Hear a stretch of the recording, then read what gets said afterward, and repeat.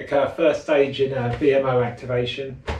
What I've done is I've taken my resistance band and I've just fastened it with a freezer bag clip, and I've wrapped it around the couch here, so it's just below knee height. You're going to have to use a bit of imagination at home when you do this one.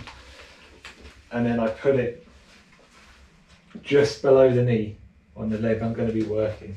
Okay, so I have the leg of the band to the back, the other leg slightly forward, and I've got a slight, there you go, don't want it was riding up into the crease of my knee. You don't want it in that crease, you want it below. Okay, because I'll step back, take up a little bit of resistance, and then all I'm going to do is straighten my leg and then squeeze my glute.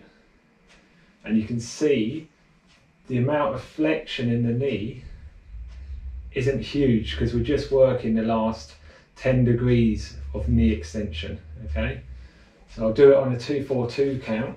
So 2 seconds back, squeeze the glute, hold for 4, and then down for 2, and then repeat. Squeeze the glute. Squeezing the glute's important. It rotates the hip out, externally rotates, which will only help improve the tracking of your patella in the knee, which is what we're looking to improve when we're doing VMO activation.